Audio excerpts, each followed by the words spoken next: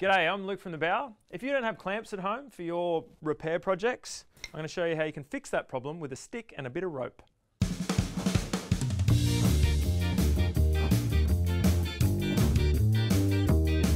So what we're going to do is, say with this chair here, we want to apply clamping pressure around it. Say if we're repairing it and we're re-gluing the joints. So I'm going to firstly wrap this rope around the chair. So I'm going to tie it to one of the legs. Any knot is okay, it doesn't really matter, just something that holds. And then I'm going to wrap the rope around the chair. So this is if we wanted to re-glue all the joins in this chair or re-glue a joint. We use it a lot at our repair cafes where we might start the glue up with a clamp, but then we don't want to give the clamps to the people to take home because they're expensive. So we can hold it together using this method. But you could also just use this at home for your glue up.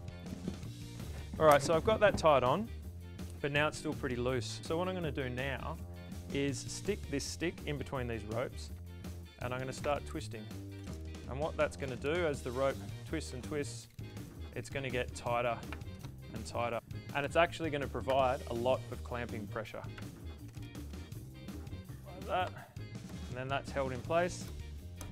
That's nice and tight, and you've got clamping pressure on your chair. So go and fix stuff at home.